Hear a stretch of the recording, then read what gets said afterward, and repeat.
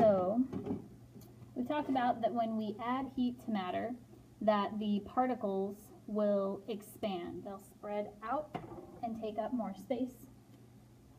So as we add heat to our flask here, the matter is going to speed up, spread out, and that balloon is going to get shoved back out.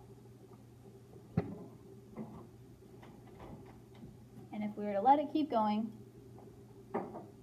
the balloon would continue to expand and expand, and eventually it would blow up.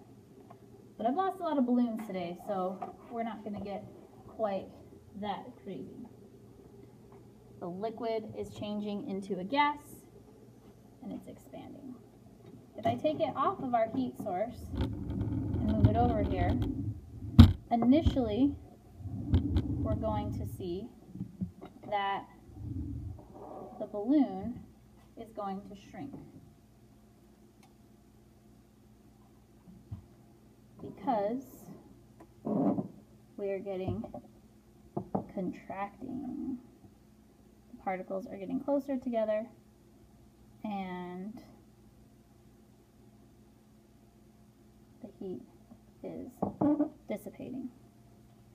So if I take this flask and I put it into some cool water and give it a little swirl, I can get the balloon to shrink down here and go back inside of here to show that the matter inside of here, all that gas then